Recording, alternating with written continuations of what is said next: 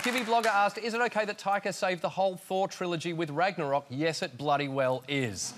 Taika directed and starred in Thor Ragnarok. He played Korg, the rock monster with a uniquely New Zealand accent. If you still can't place him, this is the first time we meet Korg. What made you decide on that accent for that character? Well, that's my accent. Yeah, this is the accent I put on when I come to London. Right. Just so you can understand it. But this is actually my normal accent, bro, whenever I'm around my real friends. Right, Stephen? Yeah. Never heard of it. The accent, I wanted to do... In New Zealand, we have like a lot of bouncers from the Polynesian bouncers, and that's their accent. Giant, hulking dudes who... but with very delicate souls. Very, very lovely people. Very, very special people. And when you go up to... And that's how they talk. So, you know, it's very intimidating when you go up to, you know, try and get into a nightclub.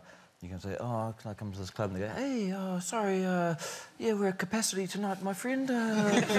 Yeah, so tonight's not your night. Maybe try again another night. It's very hard to, like, figure out what to do in that situation. Do you pick a fight with them? Because their voice really just betrays exactly like, who they are. And so, yeah, it's that they end up breaking a lot of legs and a lot of... but... And now, the legendary Stan Lee did pass away last week, and we did mention him on the show. And the thing about Stan was... the thing he was most proud of was all the cameos that he did in those films.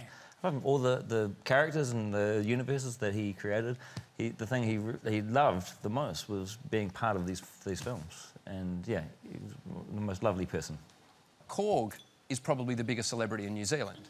Yeah, I have to agree with you. So, here's my question. If he is running for Prime Minister and he could be the next Prime Minister, what would Korg's policies be? What, Korg's policies? Korg's policies. I mean, he's made of rocks, so, you know, he's a pro-rock guy. I mean, first and foremost, Adam, I think the thing that we need to do is stamp out all the paper that's plaguing our country at the moment, and be a bit more lenient on the scissor immigration, because they pose no threat to us. And then Korg's, yeah, instead of a catchphrase, instead of a little stupid dance, there's something like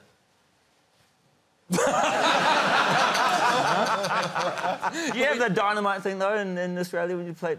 There was a little offshoot of rock, paper, scissors. Instead of rock, paper or scissors, you could also add dynamite. Anyone get that one? And did that win everything?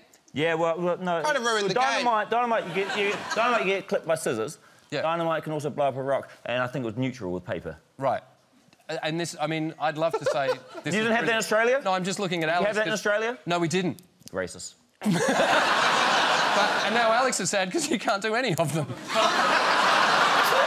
Even the offshoot games, I can't even do the fucking dynamite. You said you wanted to do a play because you found touring and doing stand-up very lonely. Very lonely. Are you joking? Yes. I was your tour support.